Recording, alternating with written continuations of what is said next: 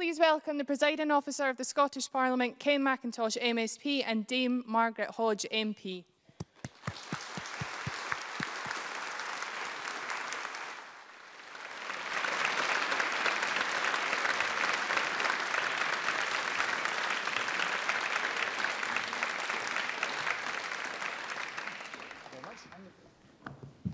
Thank you very much indeed. My name is Ken Macintosh. I'm the Presiding Officer here at the Scottish Parliament, and it's my pleasure to welcome you to Holyrood and to the Festival of Politics 2018. This is our 14th year we've been running the Festival of Politics, and it's all about opening up the Parliament, allowing you not just to be here as spectators or as listeners, but as debaters, engaging with politics and politicians, expressing your own opinions. So that's the key thing, to have some thoughts, some questions, some views, and put them across to us as we go forward. And for those of you who are so minded, we're online, hashtag FOP2018. That's Festival of Politics, hashtag FOP2018. And we're broadcasting live on Facebook Live at the moment. So everybody who is watching, feel free. I've brought my laptop and I'll be logging in at some point to try and pick up some questions from our online audience to put to Margaret. So I'm delighted to say we are joined by Dame Margaret Hodge. If I may give you a little background, Margaret was born Margaret Oppenheimer in 1944 in Cairo to Jewish refugee parents. Her father, a German steel entrepreneur, and her mother from Austria. They moved to England in 1950, where she was educated at Oxford High School for Girls, and where she went on her first Aldermaston March for CND in 1959. She then studied economics and political science at the London School of Economics. She became an economist at Unilever, but Margaret then left when she'd had 2 of her 4 children and became involved in community politics. In 1973, she joined Islington Council in London as a Labour councillor, and by 1982 had become its leader. Margaret remained as the leader at its helm for a decade, weathering media storms over loony lefty councils and learning the diplomacy of local government. She was then appointed as a senior public sector consultant for Price Waterhouse between 1992 and 1994, before being elected to the House of Commons as the member for Barking. She was appointed by both Prime Ministers Tony Blair and Gordon Brown in office and has been a Minister of State in several departments, including education, work and pensions, and culture, media and sport. She pioneered the Sure Start programme for children in deprived areas of Britain. In the 2010 election, she fought off the challenge from Nick Griffin and the British National Party in Barking, doubling her majority to over more than 16,000. And perhaps the subject of much of our discussion this afternoon, from 2010 to 2015, Margaret became the first woman to chair the Public Accounts Committee, and in fact the first person to be elected to that chair, not just appointed to the chair.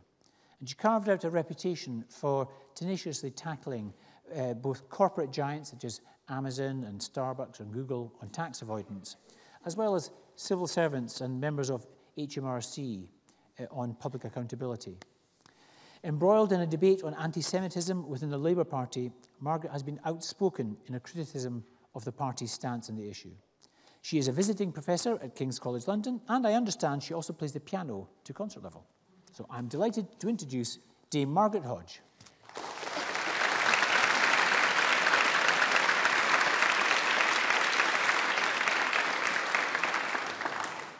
Thank you, Margaret. So we've got a lot of areas to cover there, and the key here, I'll start the conversation off, but at any point, if you want to just attract my attention, you want to make a little point or ask a question, just try and catch my eye, wave to me or something like this, and we'll try to bring everybody in.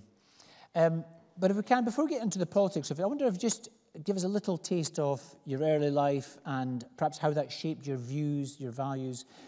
I know in your book, in your book here, Call to Account, you have a great story about how you had to eat fruitcake to prove you were British. This is true. So we came here. My parents were from Germany and Austria, and they settled into Egypt just before the war. And I'm one of 5, and four of us were born in Egypt. And then in 1949, my dad, who ran a little stockholding company there, had a brick thrown through his window. And I think, you know, the Holocaust was very sort of immediate for him. And I think he just thought, we've got to get out. And interestingly enough, nobody would take us. We were stateless. And we tried to get to America, we tried to get to Australia, we tried to get to Canada. Nobody would take us. And the British accepted us. And my parents were sort of forever grateful to Britain for allowing us here. And I think if they were alive today, they would be gobsmacked that I'd become such a ridiculous figure of the establishment. But when we arrived, so we arrived in those early days, I have a lot of, so immigration and equality have been at the heart and kernel of my politics. So we arrived and we went into bed and breakfast. And my only memory, when I was not 5, my only memory was cabbage and porridge. And I'd been used to eating mango and, you know, pita bread and all this lovely stuff. And I had overcooked cabbage and tasteless porridge. But I sort of obviously adjusted. But I do have the memory of us getting our citizenship, and it's an interesting story. So this was 1954, and my mother was very, very ill. I was 9, 10, just about that age. So she was actually dying in hospital. So, but my dad was desperate to get us citizenship because we have no passport, so we couldn't travel. And in those days, this is such a long time, an inspector came to tea. And my older sister and brother, my sister was at university, my brother was away at school. So there were 2 of us, me aged 9, 10, and my sister aged 6, 7. And we had to have tea with this inspector. And tea for us was, you know, boiled egg with fingers, toast, that sort of stuff. But on that day, we had tea in the sitting room, which we never did. And we had cucumber sandwiches and fruitcake. And I couldn't stand fruitcake because it was all that dried fruit. And I was used to all the fresh fruit that I'd grown up with. But I was told by my dad, in no uncertain terms, I had to pretend that that's what we had forever. And actually, we were questioned.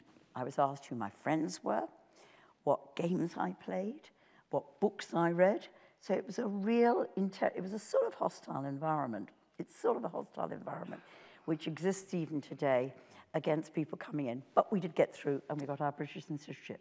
But that's always made me feel an outsider. That's why I tell that story.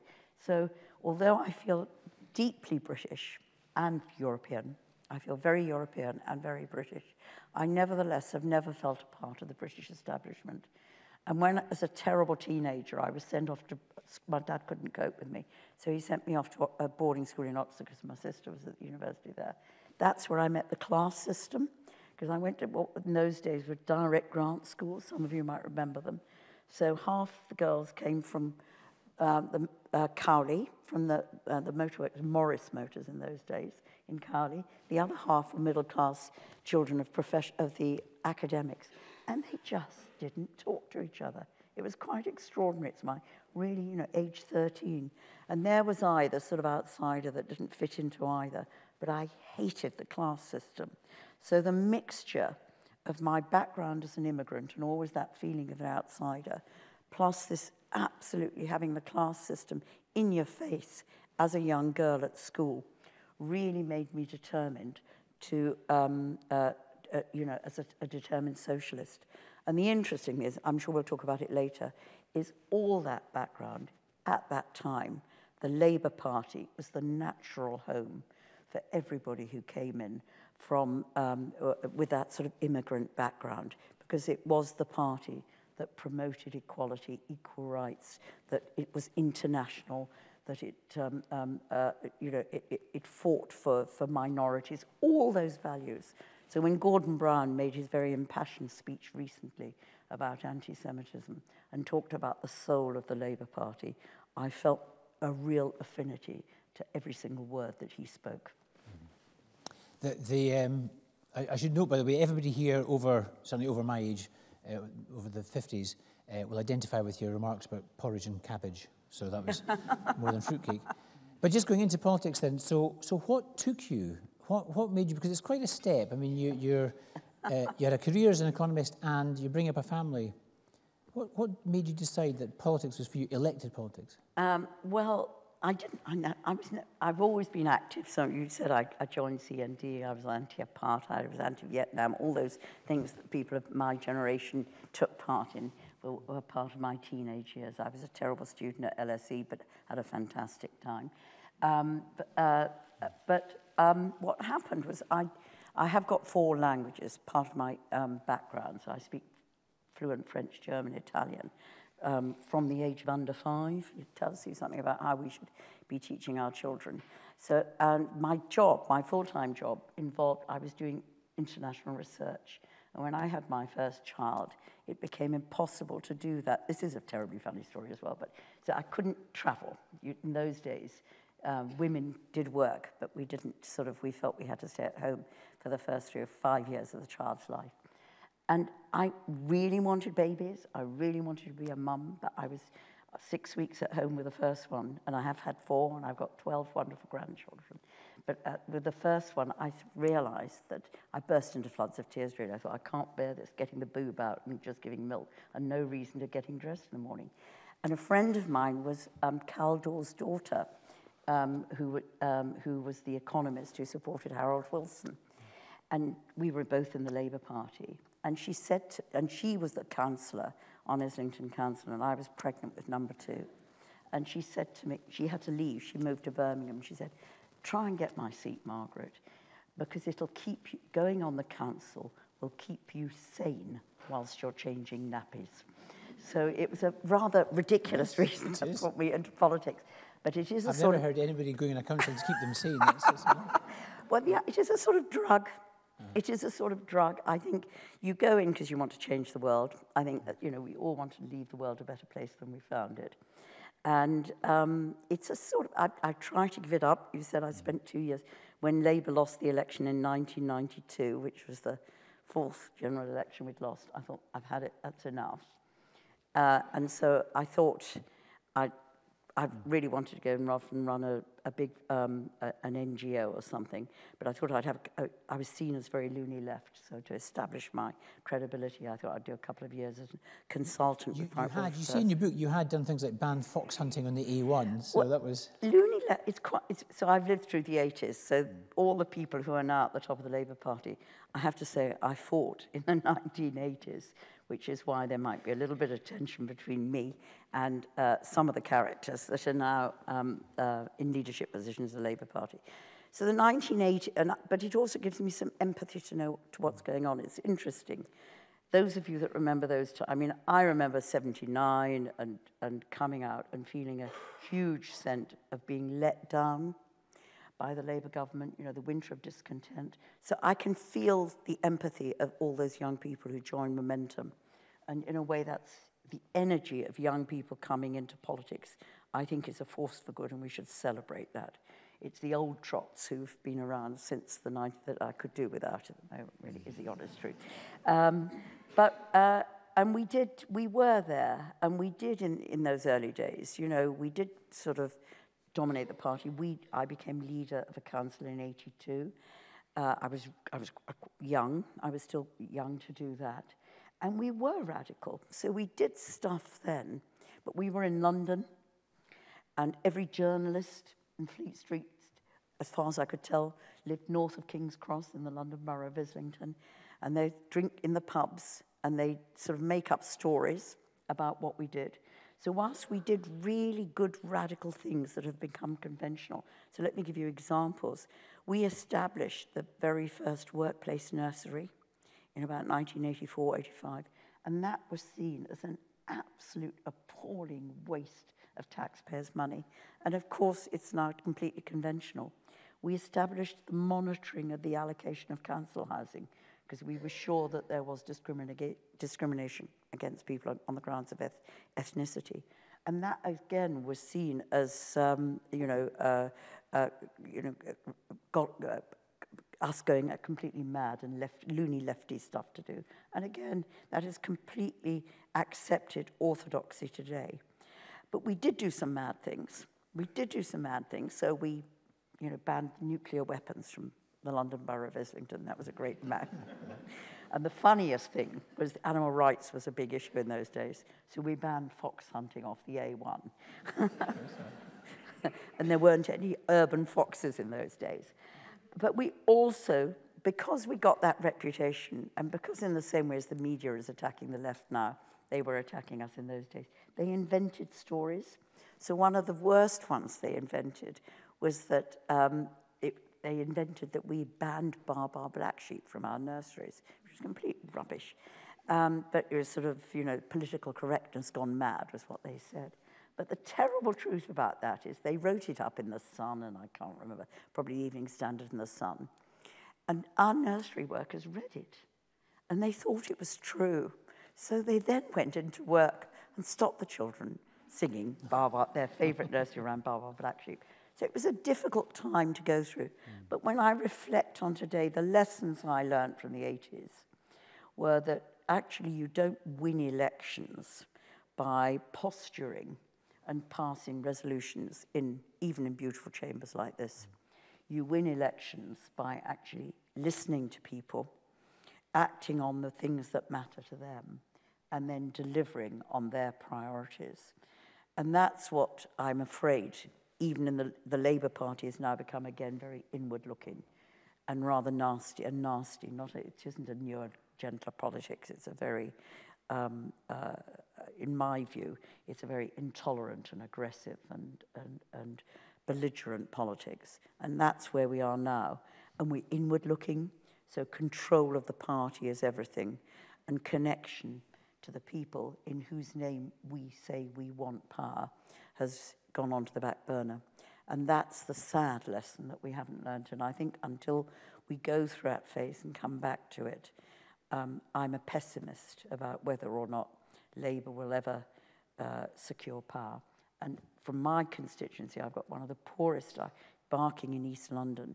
My constituents are absolutely desperate for a government that will build those public services, which are so essential if we're to provide an equalising opportunity for everybody, not based on who they are, their wealth, or their background. Just before we move off that, I mean, you've hinted at this, but you were elected, you became leader of the council in Islington in 1982. Jeremy Corbyn became the MP for Islington North in 1983. So the battles you're playing out now, I imagine you were playing out then as well, is that right? I mean, what were relations like between yourself and Jeremy Corbyn? I mean, Jeremy Corbyn and I got to know him in 82, so I'm sort of one of the people who's known him for longest. And the honest truth was, in the 80s, do some of you remember Chris Smith? Who's actually, he's originally come from Scotland. He was the other MP, so we had two. Jeremy was Islington North, Chris was Islington South. And to be honest, in those very troubled years when we were constantly on the front page of the papers, and it was a difficult time because a lot of it were lies, and you were trying to do radical things, and there was no willingness to listen to the sort of rationale for some of the, I think, good radical things that we did. Chris was much more problem to me than Jeremy, so if the council got something wrong or we were on the front page being slagged off, Chris would be in there attacking us. Jeremy, to be fair, never did that. But his interests, I always say, in the 80s, was he was more interested in Nicaragua than he was in Islington. And he's always had that foreign policy focus to what he's done. And then I have got another, it's a bit of a, so we've always had a pretty civil relationship. And my view of him is a view I've come to very, very recently in relation to anti-Semitism. In fact, down the years, I've defended him. So when people have said to me, Jeremy's anti-Semitic, I've said, no, he's not, he's an anti-racist. And it's only because what has emerged, we might again come to it later, over recent times that I've changed my view on that. But I will say this to him, and people have to judge whether this is a strength or a weakness. I stopped being leader in 92, and I became the MP for Barking in 94. So I didn't really go back to Islington. And then in about 2014, so it was about 20 years afterwards, I was asked to go back to Islington North to talk about my time as chair of Public Accounts Committee and my tax justice work.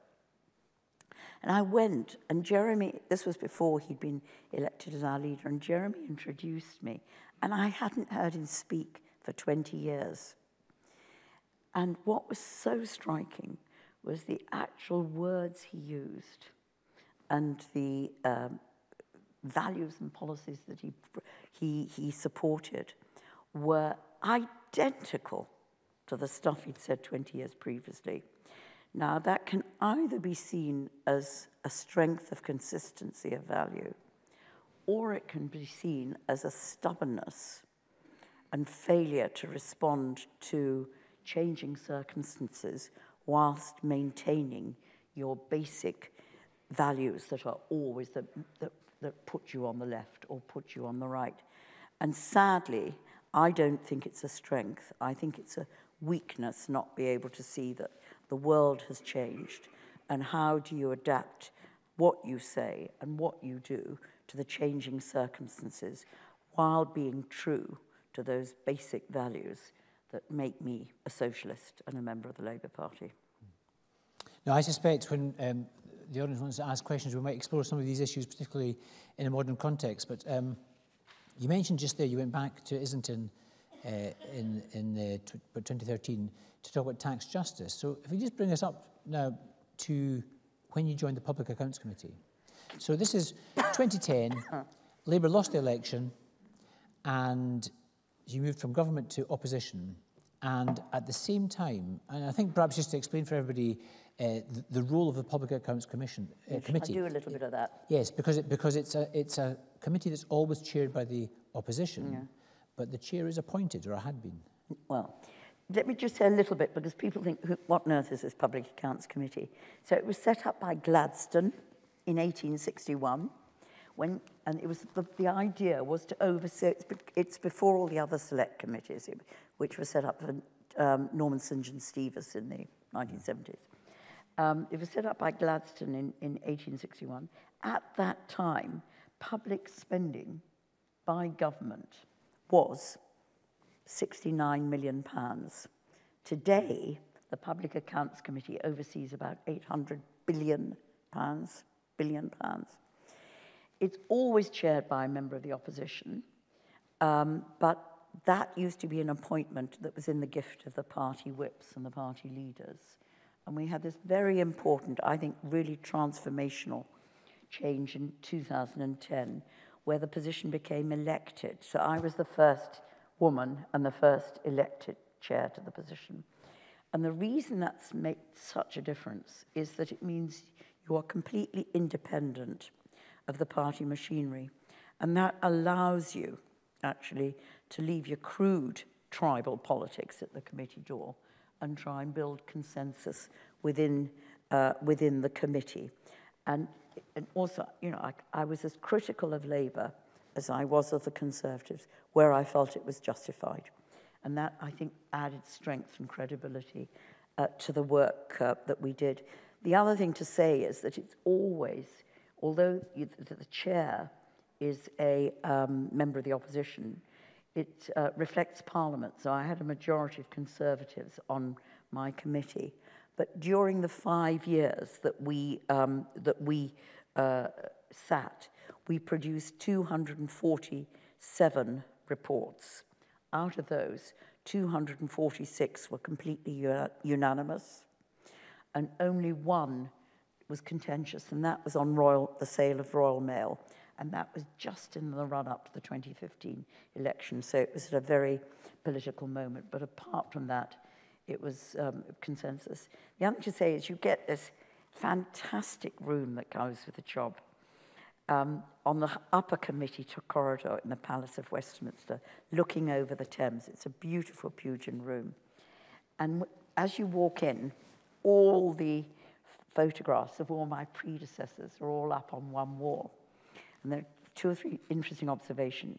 One is Harold Wilson was chair of the Public Accounts Committee, and he chaired it on the way up, you know, before he became Prime Minister. And I couldn't for the life of me work out what on earth was he doing chairing this committee on the way up. And the answer was that in his day, backbench opposition MPs didn't have rooms from which to work from. They used to work in the corridors in the House of Commons with these old-fashioned Victorian school desks, you know, with the chairs attached to the desk.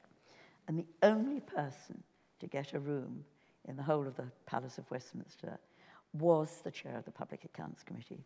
So he simply took the job to get the room. I also discovered that there were 3 of my predecessors who'd been to prison, and they were all Labour MPs. But actually, they'd gone to prison for good reasons. 2 of them were pacifists, and 1 had supported the suffragette movement.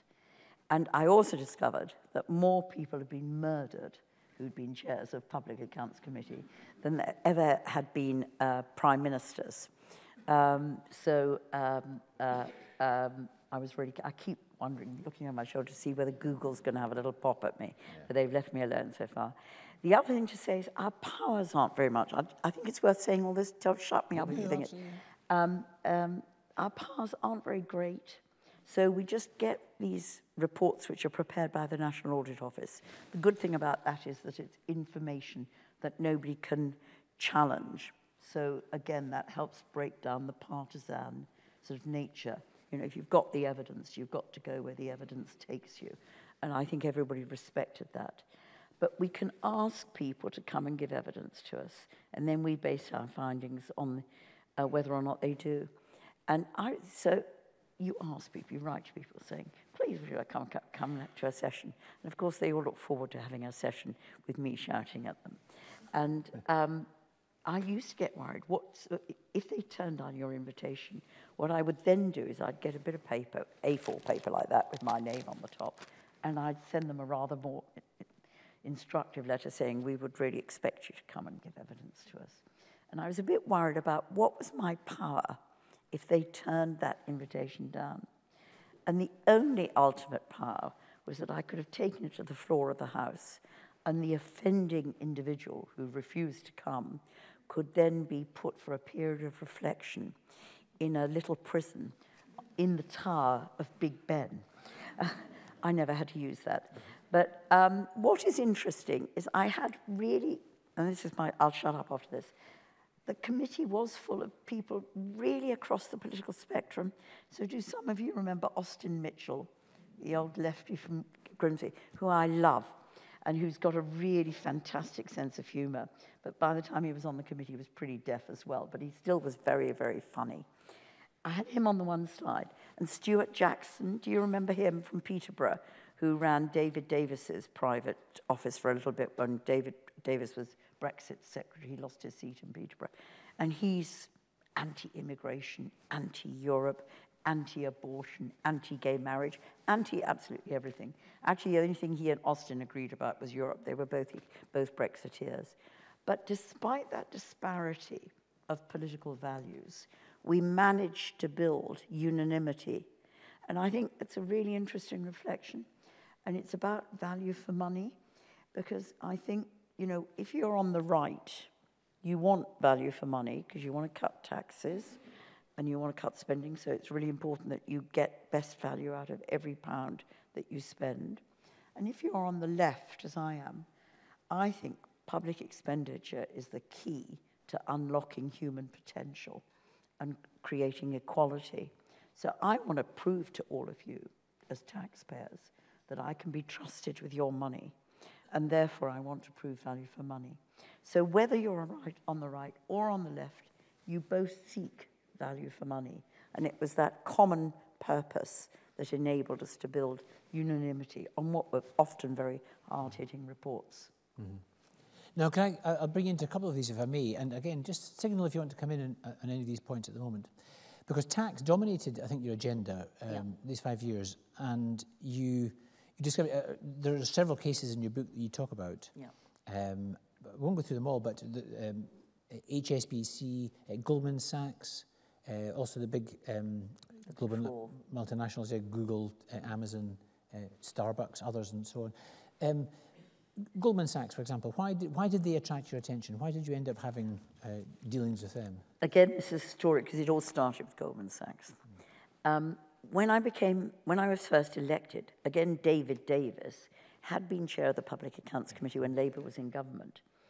and he was a backbencher at that point, and he came up to me and he said, I'll help you with everything I can. And he did. Down the years, he really did support me when I sort of wasn't quite sure how to tackle something.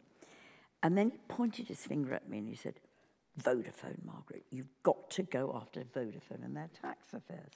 And I sort of looked at him, and I couldn't work him out in my brain how the private affairs of a multinational company, tax affairs, had anything to do with a parliamentary committee that was tasked with looking after public expenditure.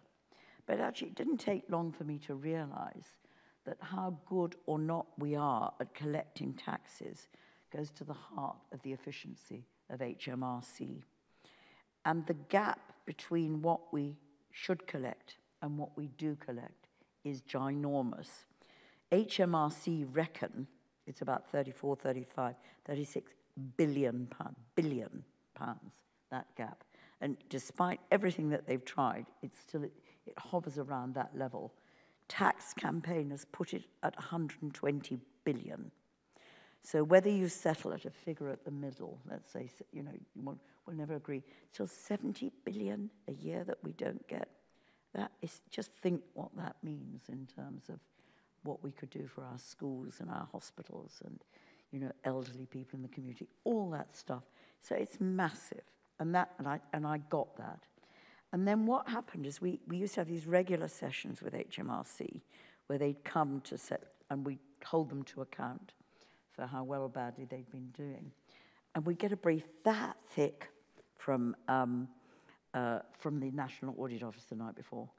And I read it before they came, but I also happened to read that day Private Eye. And Private Eye was running a story about a sweetheart deal that the tax authorities had reached with Goldman Sachs. So we get to the session, and the head of tax is sitting there, and I ask him questions about Goldman Sachs. And he avoids answering the question, hiding behind the privacy of individual tax affairs. You can't, it's a confidentiality of tax affairs for the individual. But he did say, and he was also questioned on this, because other people read Private Eye too. He was questioned by Jesse Norman in the Treasury Select Committee on the same issue. And he actually said to Jesse Norman, I had nothing to do with the Goldman Sachs deal. It was a very frustrating session. We got absolutely nowhere. And at the end of it, I thought, oh, well, I haven't done very well here. And then I got a big brown envelope. And it was really thick. And I was really working 24/7, and I thought, I'm never going to get through this. But my clerk said, have a look at it. So I did that weekend, and there was one sheet of paper in there, and that was the minutes of a meeting that had been held by the head of law in HMRC on the Goldman Sachs deal. And the head of law said there were two things in that minute. It was literally one sheet. One, that the head of tax had shaken hands on the deal. So he had been economical with the truth to a parliamentary select committee, which is really naughty thing to do. And the head of law thought the deal was, quotes, unconscionable. So that's pretty hard stuff. So we decided to call the head of tax back, and he obfuscated and he avoided and he hid behind confidentiality of taxpayers' interest. So we then called in the head of law, and all we wanted him to do was to confirm the veracity of the minute. That's all we wanted. And he was babbling away at the end of the committee table, telling us nothing. And sitting next to me was my, in effect, vice chair, who is a Conservative MP for Norfolk, who'd been on the committee for 10 years. I'd been doing it for about 6 months by then. And he whispered to me, put him on oath, Margaret, that might get something out of him. And I said, I can't put him on oath. He said, yes, you can. He was babbling away down the other end. So I turned to the clerk and I said, can I put him on oath? And he said, yes, you can. So I said, well, go and find a Bible. And it took him 20 minutes to find a Bible in the House of Commons. And we found a Bible. We put this poor bugger on oath, and it absolutely petrified him. Didn't get much more out of him, but it hit the 6 o'clock news on the telly. And that put us up to the top. And actually, the good thing out of it is it made the head of tax left the job a few weeks later, and they changed the process of how they agreed and had settled their internal procedures. But what it also did was it brought a journalist to me, who then talked to me about Starbucks, and that started me on the road. And all the way through, this is what's so interesting, I'm probably the only person in the Palace of Westminster who's got a good word to say about journalists. Where you get good investigative journalists, they are completely and utterly brilliant. And you see that in the Panama Papers, the Paradise Papers, and actually you see what happened with the Maltese journalist. I'm right. No, it wasn't. It was the one who got killed recently because she was Malta, wasn't it? But you can see it all over the place. Or the guy now who's just the guy, the Turks are the Saudi Arabian. Khashoggi. Yeah. All that stuff. These are where you get investigative, committed journalists. They're wonderful. And the other thing is whistleblowers. So on Google, on HMRC, on actually, again, the people who have revealed HSBC and the ones who gave the evidence.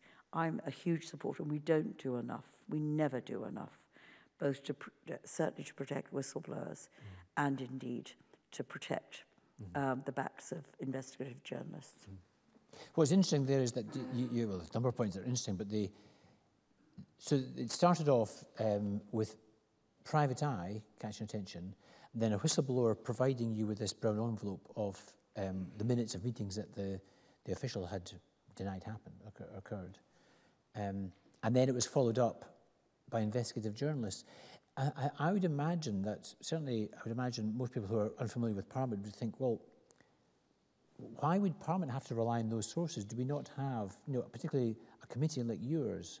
Isn't that exactly what the National Audit Office should be doing? Isn't it their job to get to the bottom of these matters? They're giving you the official report, the official audited accounts on which you then investigate these matters. And you've got all the resources of Parliament at your disposal. Why should someone like you be in that situation, and all your colleagues, be relying on these very unofficial and, and in some cases, slightly dangerous sources of information? Whistleblowers will get prosecuted and lose their job if they're not careful. Yeah, I mean, what, one of the saddest things for me, sorry, a terrible cold, but was that the whistleblower who gave me those papers from Goldman Sachs was a lawyer in HMRC, and I really worked hard to protect him. But the head of HMRC went into his computer, went into his phone, made his life so intolerable that in the end I couldn't defend him. Every time she came up and say, "How are you treating him?" And in the end it made his life so intolerable that he left. So I feel, although we've got a legislative framework, once you're a whistleblower, the workplace can make your life so intolerable. It's very difficult to really properly defend you. That's the first thing. The second thing is the National Audit Office. I mean, I had a sort of difficult relationship in the end, but in the beginning, but in the end, we had a really good relationship. Their job's different. That's why we matter as politicians, actually. Because what I felt very much, and it came out of my experience in fighting the BNP embarking, what that experience taught me was it's so easy to lose connection with the people. There I was in a safe Labour seat. Joe Richardson had been my predecessor, used to weigh the votes and you wouldn't even bother to count them. And the Labour Party was inward-looking. I know this resonates in Scotland because we see what it ended up with in Scotland. It was inward-looking. Nobody really thought about connecting. And the way we won back for Labour in Barking, and I'm now, again, one of the safest Labour seats, was I completely changed the way I do my politics there. So everything I do is about how can I reconnect with the people who put me there. And that knowledge, I can babble on about it forever, but that knowledge was what, in 2010, when I arrived in that job, I took with me. So I sort of was always asking the questions that I thought the good people of Barking-Dagenham would want me to ask. It was very much based on that. And that's a different set of questions to what auditors, bless them, their cotton socks, would be asking. So working together worked well So, for example, on Google, if I take that as an example, I was inundated with whistleblowers from Google. But actually, what we did is we selected a few of them, and then I met them together with the Controller and Auditor General. And we had one guy, this was extraordinary, one guy who had worked for Google for 10 years. And when he left, he'd downloaded all his stuff on a computer. So while Google was saying they weren't selling anything in the UK, they were just selling into the UK, which is how they were avoiding tax. We had this massive, absolute bundle of evidence which showed them signing contracts, even sending out invoices from UK offices. And the other guy was also a Google employee who gave us his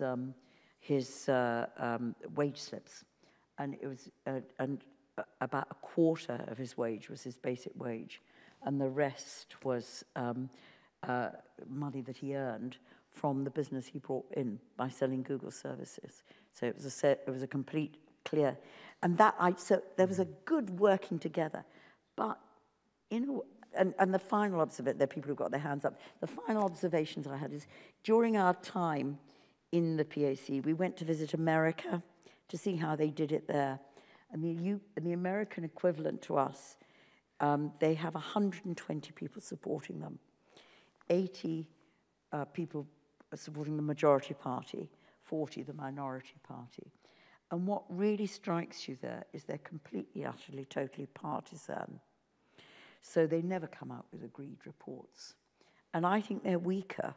And in a way, because we were so badly resourced, so we were, I mean, I had so many whistleblowers on the private sector delivering public services that really enabled us to throw open scandals and lies of many of these private contractors involved in public service delivery, all whistleblowers.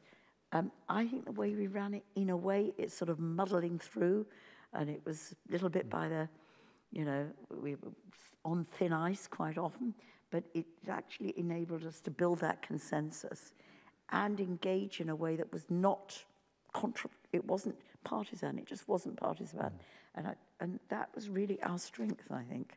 No, I can imagine. And just catch my eye if there are hands going up. Oh, there's one right there. Yes.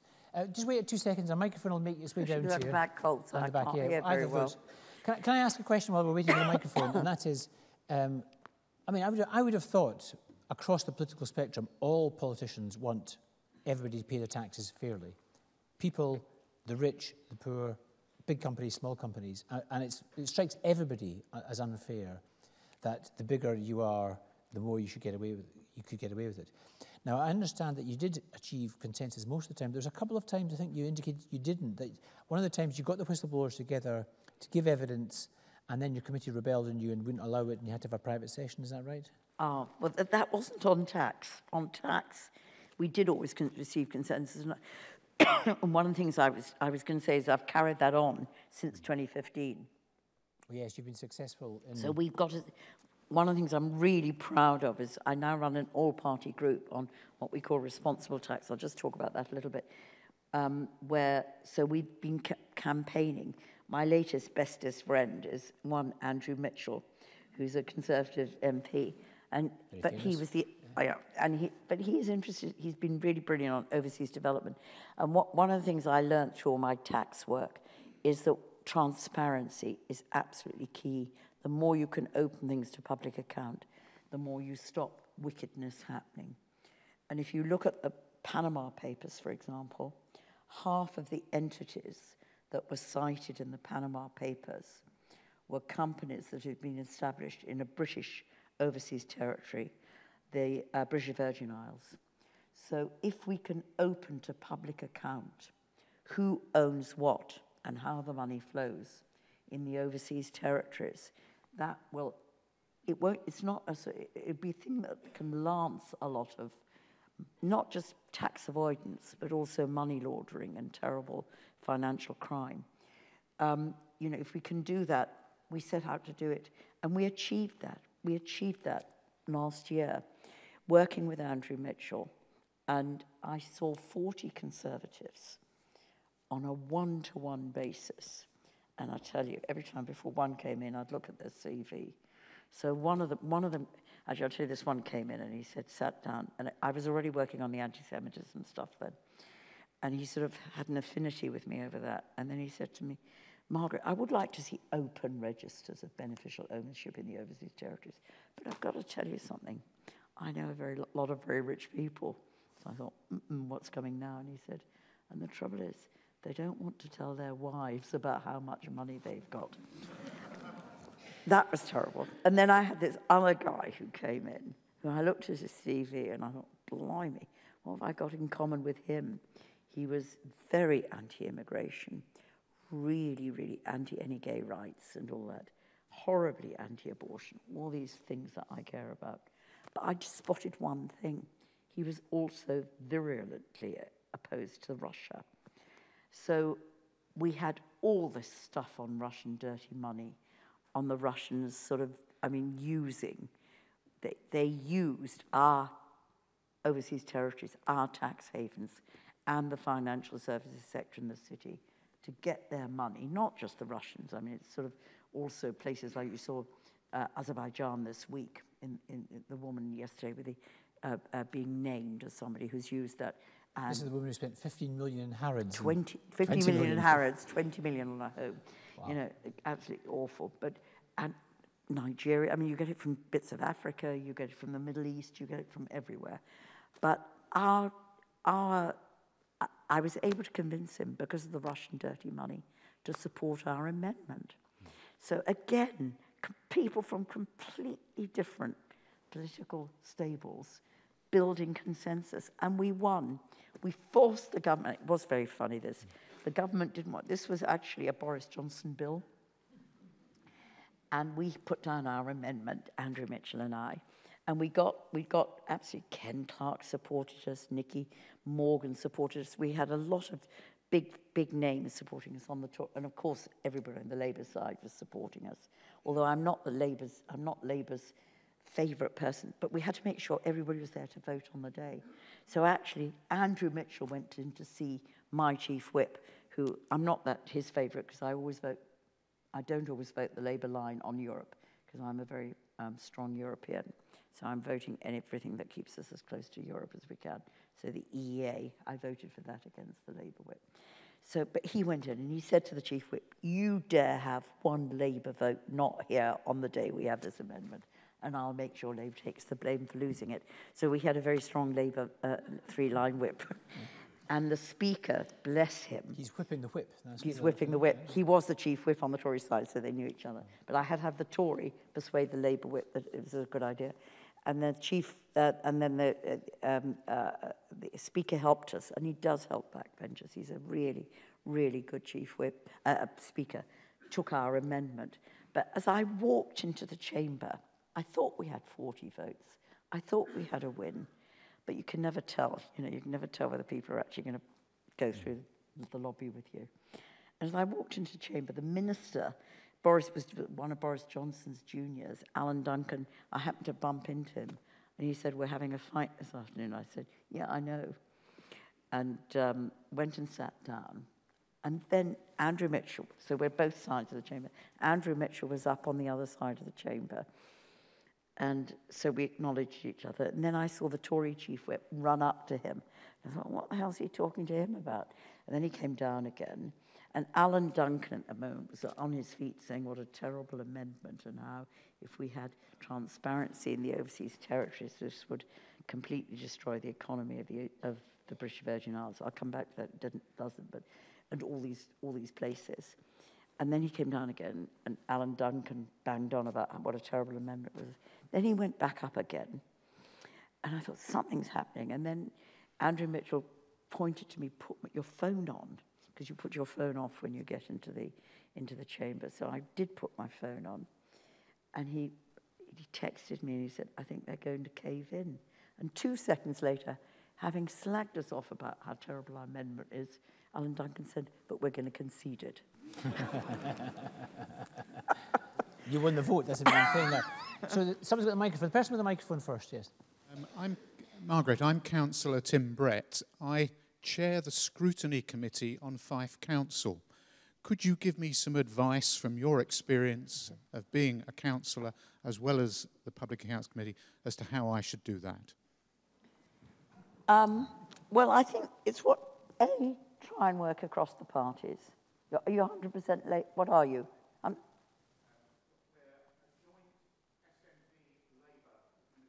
Right. Right. Well, I would urge building consensus, trying to leave the tribal politics at the door. So you've got to work hard at that. I mean, people say to me, how did you do it? So I often say, running Islington Council when we had 52 Labour councillors taught me lots of lessons about building consensus, because you get all your splits within the Labour group. So, you know, I did build consensus. I think being a woman helped. You know, I was able to say sorry in a way that sometimes meant, you know, so every time when they did get cross with me every now and then, I'd say, I'm terribly sorry, I got things wrong. It didn't really matter because I'd got what I wanted anyway. So saying sorry, saying sorry. So I think that's important. I think asking the questions your constituents want.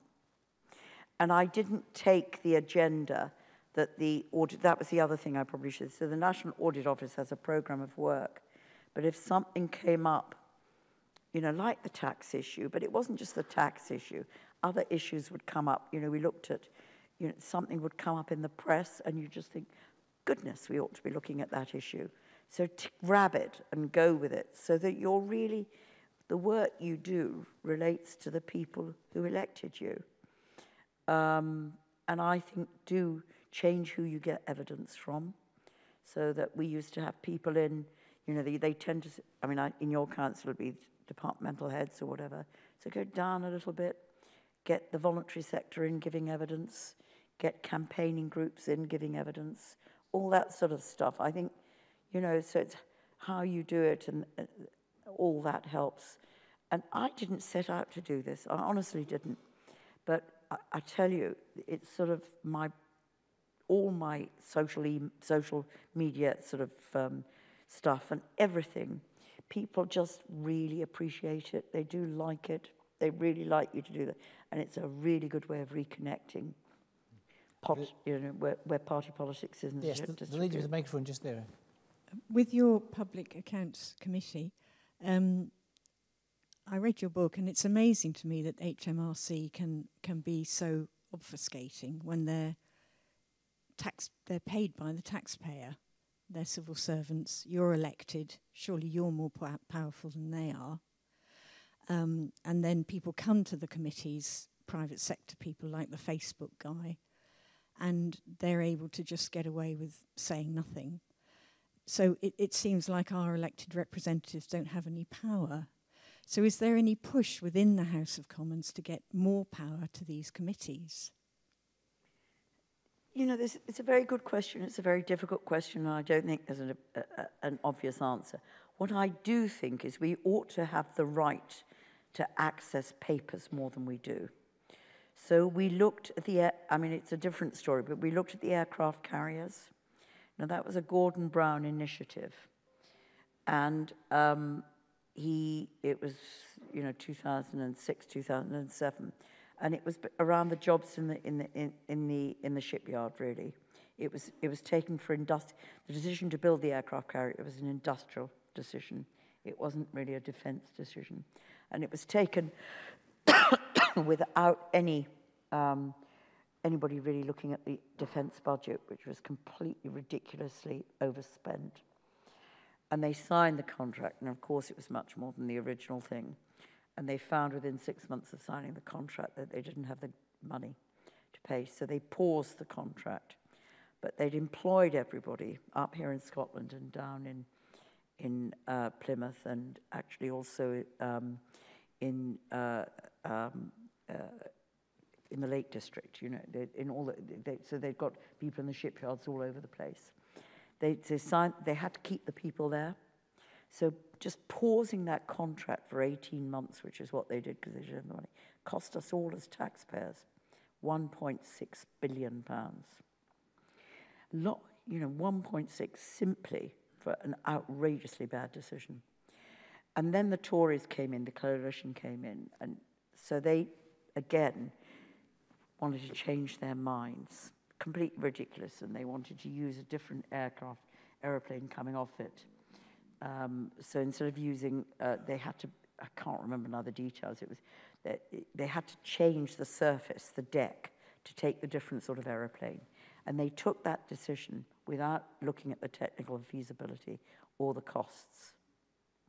They just took it because it was against what Labour had done. So both parties bad as each other. And we wanted the papers. We wanted to look at the papers that had gone before those who had taken that decision to see what information they'd had, which had informed, had they had the proper technical and financial information before they take the decision. And they refused to release the papers. And I think that's bad. So I would go, and it's the same on tax.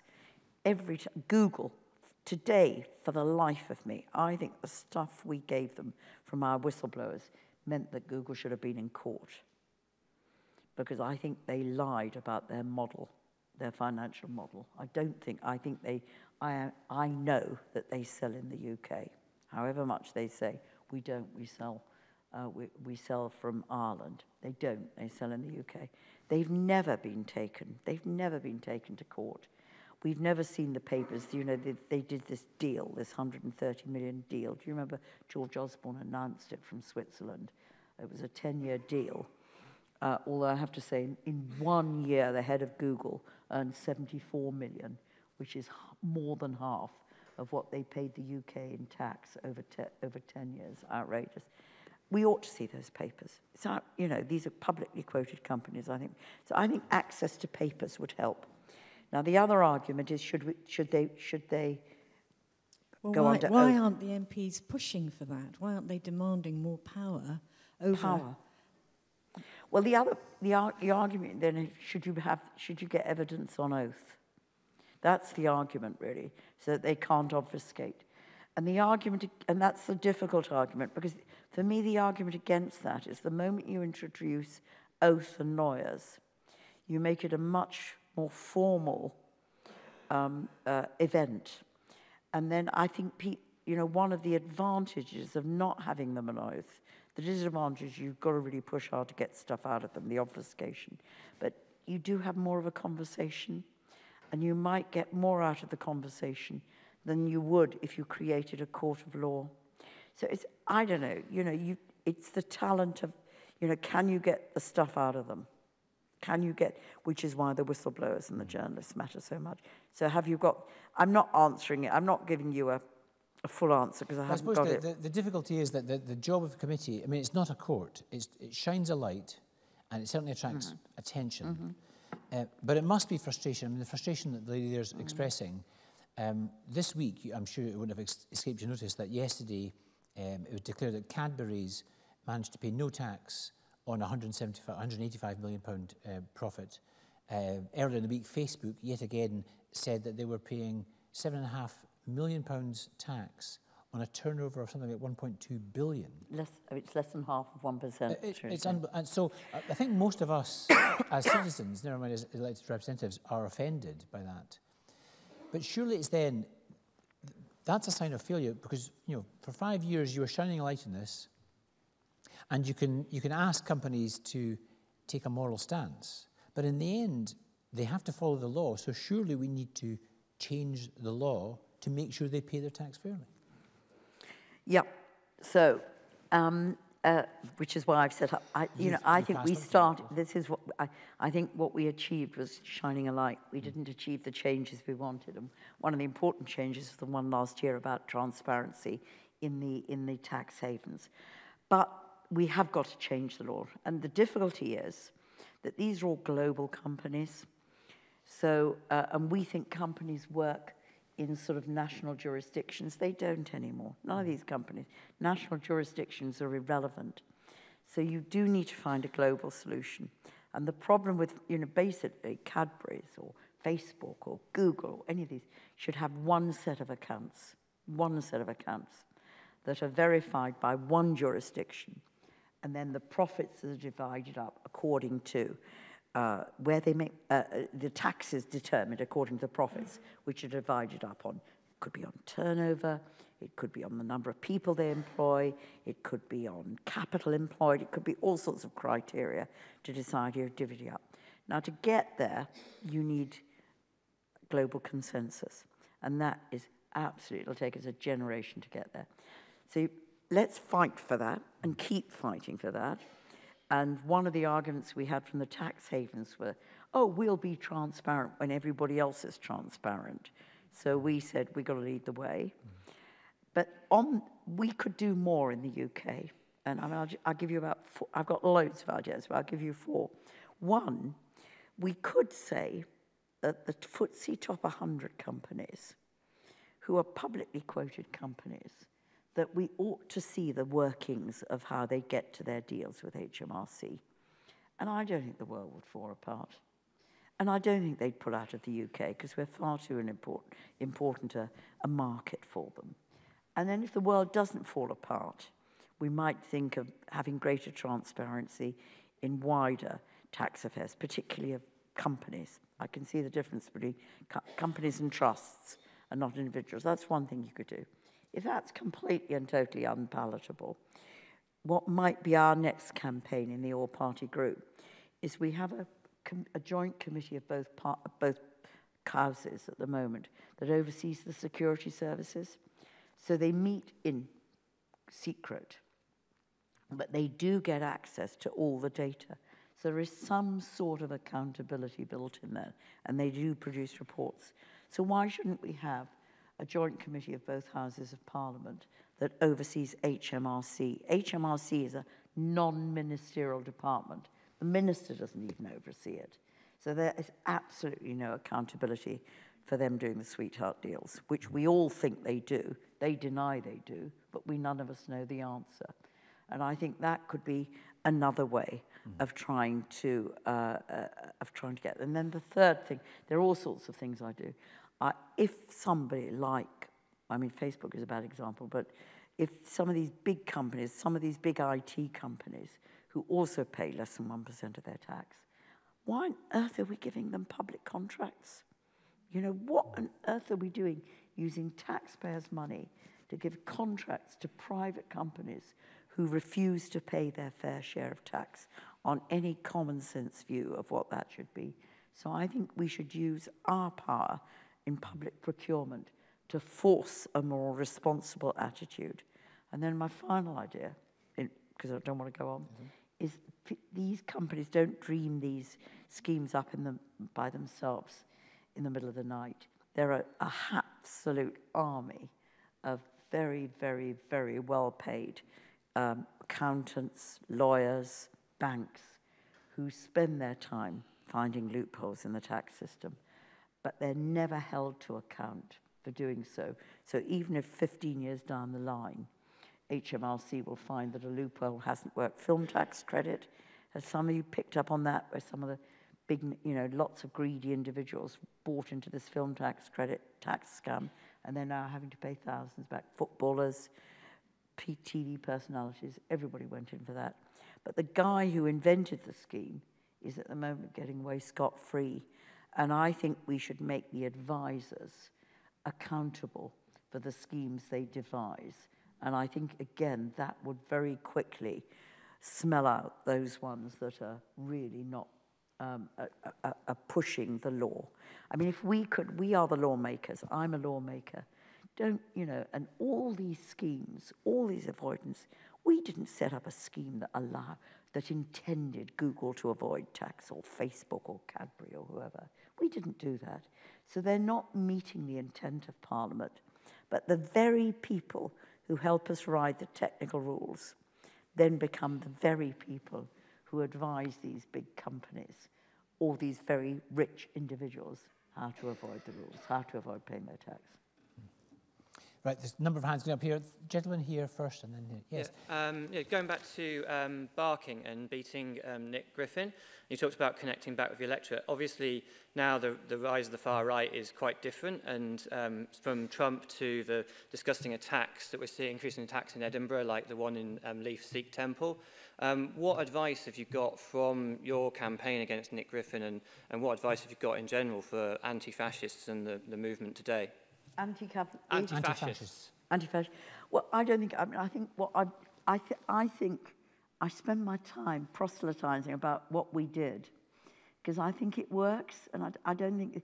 So what we've just done is literally everything I do as an MP is about, does it help me to reconnect with local people? It has to pass. So I don't spend my time at Labour Party meetings.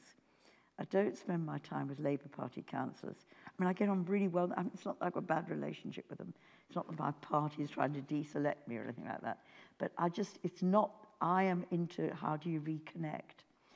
So you look at, and I've got a string of ways. In fact, if you'll give me 5 minutes on this, you know, and I've picked them up from other people and we develop them. So perhaps the best, you know, I do street meetings, I do campaigns, but I do coffee afternoons. Let me describe those to you. So in 2006, we had 12 BNP councillors. And if we hadn't, took us from 2006 to 2010 to defeat the far right.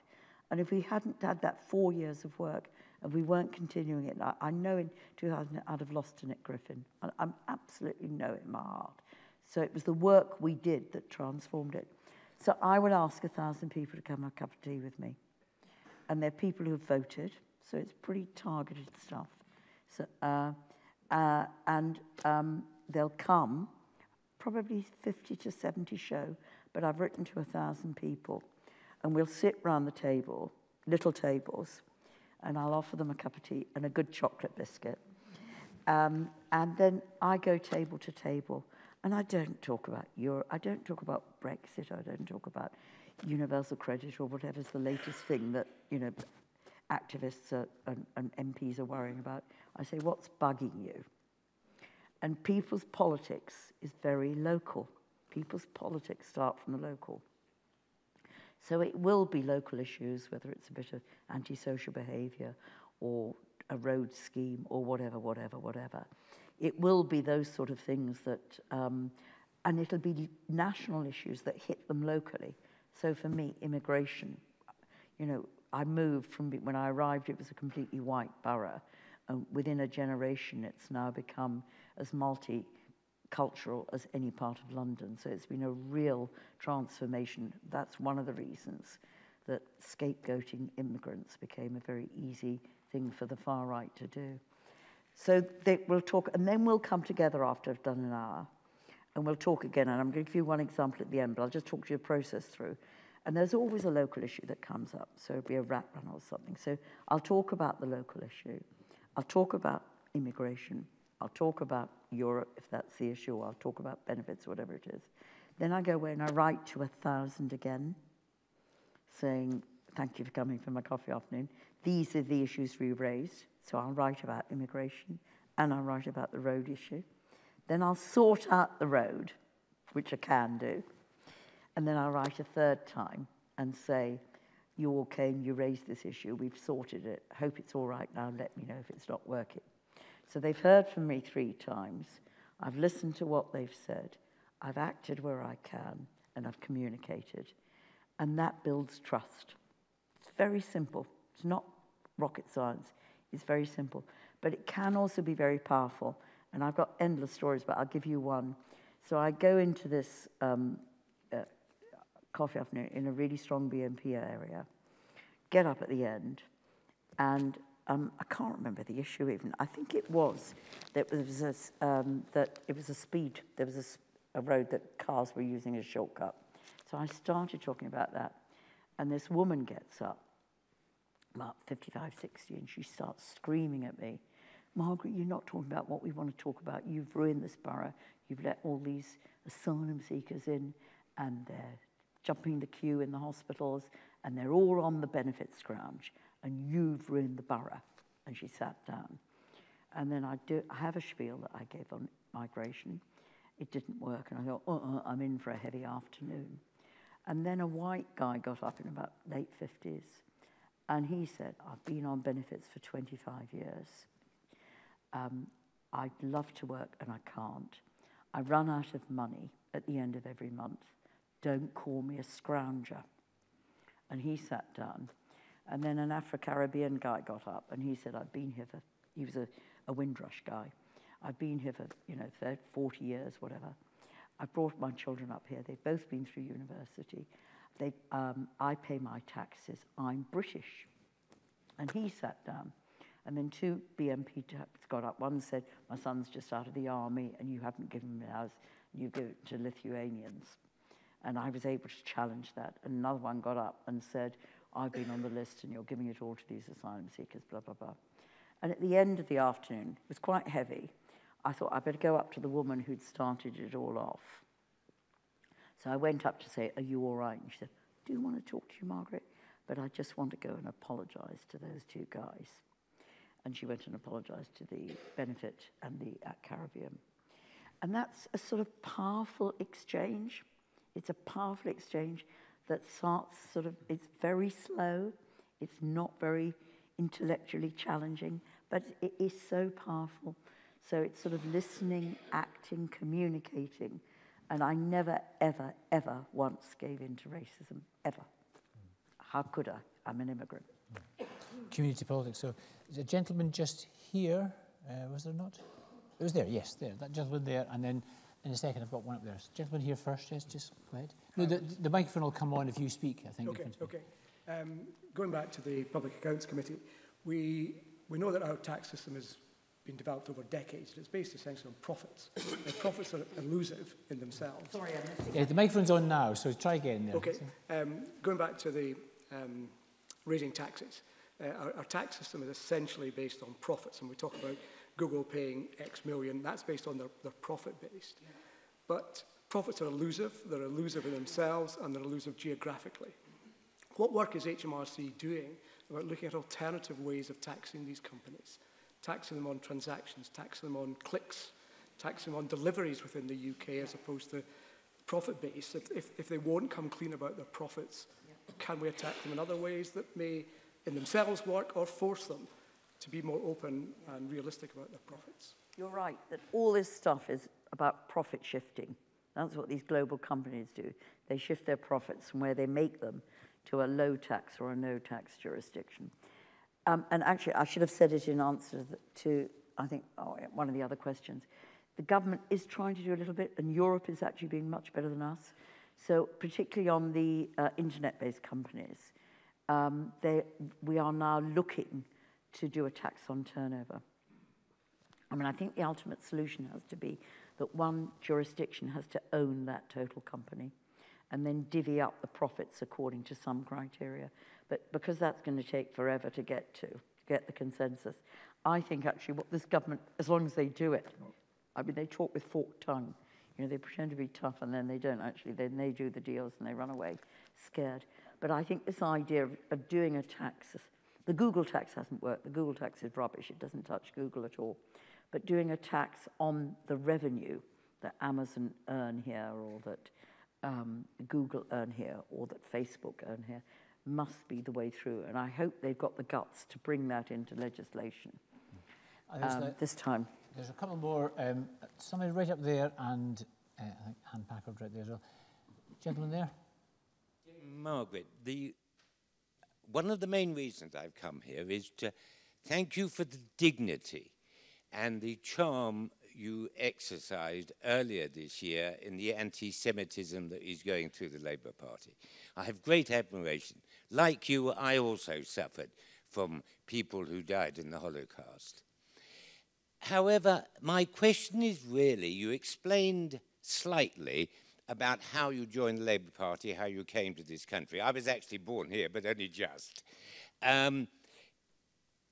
Isn't it a more dramatic event in your life that actually fixed your political leanings? I almost entirely disagree with you politically, but it is because of something that specifically happened at a particular important age, I was 17 at the time, that have made my political beliefs, which I've studied since, but it was a dramatic event that did it. I have the same sort of feeling with you, that you also suffered from discrimination in your teenage years, and that's what created your political thoughts. I'm not asking for a political answer, I'm asking for a social answer. Thank you. Right. Just hold on to that for a second. I'm just taking Anne Packard there. Yes? No, the lady just behind you, sorry, sir. During this week, as I understand it, one of the regulators has recommended that the big four accountancy firms should not be permitted to continue both to audit and to advise the same clients. That seems to me very good in principle. The practice may be more difficult, because how are they then going to carve up the advisory work? Is it going to be simply amongst themselves, again, the big four? Because the professional services, especially in accountancy, sizes 5 to 8 and 5 to 9 don't have the earnings of any one of the big four. So unless there's a massive capacity build in those large but still smaller firms, how is that going to work out? So there are two questions. One about your own personal beliefs and one about the accountancy firms. I mean, I think it's a really important bit of work that they've just embarked on, and I hope, again, that the government's got the guts to see it through. And there are jurisdictions, and I'm sort of like, I'm sure somebody in the audience knows, there are other jurisdictions where it is separated. So we've got models on which we can develop it for us. So hopefully we'll get there. I mean, the big firms, when we looked at the big four, earn £2 billion a year from tax advice. In the UK. It's a massive, massive industry. But it isn't just them, it is the lawyers. And it is the banks. The banks are very complicit in this, you know. I mean, that was our HSBC inquiry. It was extraordinary. The banks, they don't lend money to the little startup company that really could do with it. And they shovel money into the film tax scam that people, or helping people take their money out of Switzerland and put it into British Virgin Islands. I mean, it is outrageous. So have I got the practical answer to you? No. We're looking at it, ironically, because we think it's something that's going to happen. I think it's got to happen, but I still think you're going to have offences. So you make the advisor accountable for the advice they give, whether it's within the accountancy form, within a firm that does both accountants, does the figure work and the advice, or whether it's separated, because the advice goes beyond that. So I think it's a good thing we're doing it. I think it's necessary but not sufficient. And on there wasn't a particular, what made me, there wasn't any, my instinct was always equality drives my beliefs. That's all I can say to you. And I have to say on the anti-sentiment, it's the weirdest thing in my life, because I never, ever dreamt that I would be involved in this issue, because I've always been a very secular Jew. I've never, my parents were integrated into their communities in both Germany and Austria. One of the reasons it's so present for me is that two of my sisters are now going through the letters of my grandparents and my aunts, and there's really, we've uncovered the letter my grandmother, who was killed by the Nazis, wrote 9 days before she died. She didn't leave Austria because she thought nobody would touch her, because she thought she was too old. She was in the mid-50s. And she was killed, not even in a concentration camp. They killed her in one of those trenches outside the concentration camp. And she wrote a letter to my uncle, my mum's brother, 9 days before she died, in which she says, and that must have been a censored letter, in which she says twice, "Don't forget me completely." And when you uncover that, and and all this is horrible stuff, is you're getting all this anti-Semitic social abuse, which I was. It just, that's what drove me to it. But the other thing to say is the reason I wasn't is I am secular. I am not a believer. I've never followed Jewish traditions, ironically. It's just not been a part of my life. I have had 2 husbands, neither of whom were Jewish.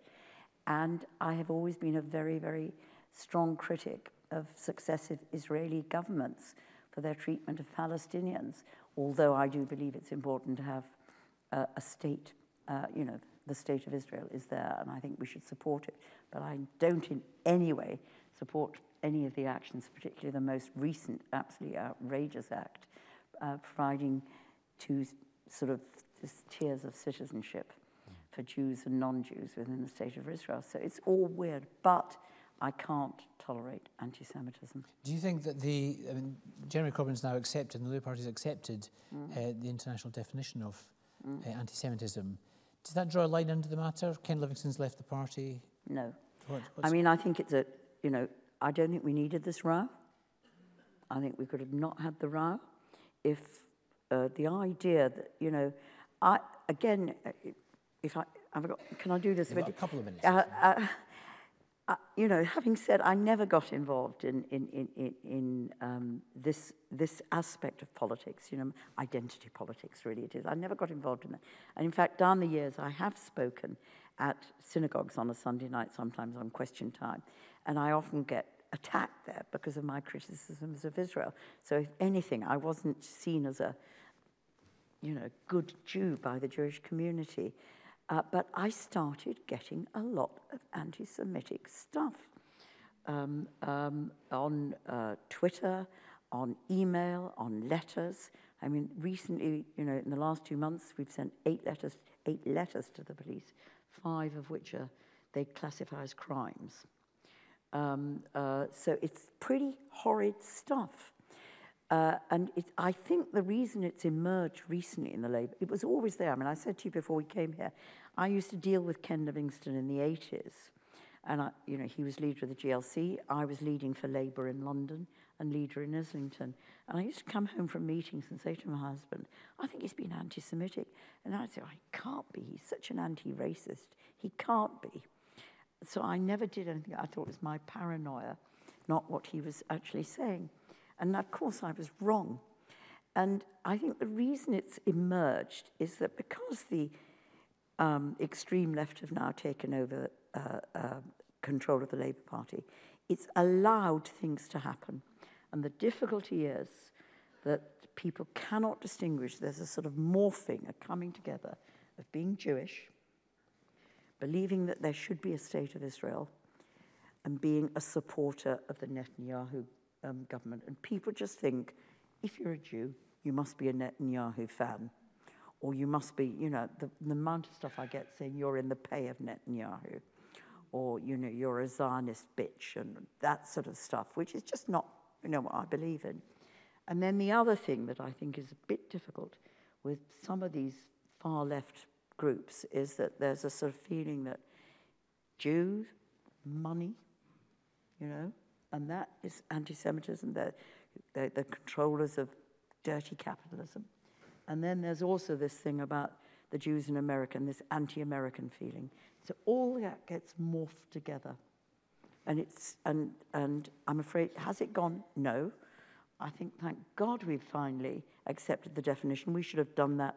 What arrogance to think that we, when we had this problem in the party, should be the ones to challenge the definition. If it's not good enough, I think you can, in the same way as I built consensus of the PAC, have people in the room together, bring the Palestinians together with the mainstream Jewish communities, talk about the definition. We should all allow legitimate criticism of the actions of any government, including the Israeli government, and amend the definition in a consensual way. But no, that's not what was wanted. Is it enough? No. We've now got to see what action they take against far too many anti-Semites who are still active in the Labour Party, who are still in positions of power. One of the characters on the National Executive Committee, if any of you listen, and I urge you to do so, not just what he said, but how he said it at the NEC meeting when they discussed the adopting or not of the definition. It was so vile in the way he delivered it. It was anti-Semitic. So I have to see action, and I think saying sorry wouldn't be a bad start. Sorry for endorsing a mural, which again, I urge you to look at. 2 seconds of looking at it is anti-Semitic. Sorry for saying that Zionists haven't got a British sense of irony. I think that wouldn't go down badly. And start talking to the mainstream British Jewish organisations. Okay. Now, typically, I can see more hands going up just as we're running out of time. Yeah, I'm going to take one. I'm going to take this lady here, and then we're going to wind up this. Thank you. Margaret, I'd just like to ask you what your view is of Donald Trump's sighting of the new US Embassy in Jerusalem. Your view of it, what do you think his motivation was? And the sighting of a new American embassy in Jerusalem. Terrible. Absolutely terrible. So what's terrible. You think it's terrible? Good. What do you think his motivation was in doing it? The Jewish vote. I think it was the Jewish vote. I think that was terrible because it makes the whole concept of a two-country solution that much more difficult to achieve. I've been to Israel a few times. I went to Israel as a student. I went and worked on a kibbutz for 6 months. I thought I was in absolute heaven. This was before the Six-Day War, so it was very, very long time ago. You know, we toiled the soil until from 3 in the morning till 10, and then we sat around talking socialism around the swimming pool for the rest of the day. I thought it was bliss. I've been back a few times since, and it's a very difficult society. Doesn't mean I don't think it should be there. It's got to be there. But and I thought that was the most appalling move. Absolutely terrible. Terrible. Can I ask you just before we conclude, I'm sorry to the gentleman there who's keen to get in, but first of all, I'm going to say thank you because we've managed to get through the whole discussion and no one's used the word Brexit once, which just can't fill us there. But if I just conclude on this point, though, given everything that's going on at the moment in politics, how come the Labour Party is not 20 points ahead in the opinion poll? Well, I think you know where I stand on that, don't you? We should be. We should be. And I just wish for the sake of my people, you know, my barking people who I just care passionately about. I'm sure you all, those of you here care passionately about, but I do care. I've represented them for 25 years, so it's a lot, and I really love them to bits. And it's terrible, you know, and I look at, you know, whether I look at housing, whether I look at the benefits and the way the universal credit's coming in, whether I look at jobs, whether I look at education, whether I look at immigration, and all that stuff, and how, you know, this hostile environment has impacted everything I look at. They're crying out for a Labour government that will really improve their life, not a Labour Party that looks inwards and simply thinks posturing is the way to achieve change. Right. Margaret, thank you very much. I should also say I took that question from Facebook. There was another question about culture. We won't go there. But can I just say thank you very much? And can I ask you, thank you, ladies and gentlemen, for joining us this afternoon. I hope you will enjoy more of the festival. There are several other guests today, Tom Devine, Darren McGarvey, also known as Loki, and lots of other activities today and tomorrow, Professor Mary Beard tomorrow. But can I ask you to join me in thanking Dame Margaret Hodge?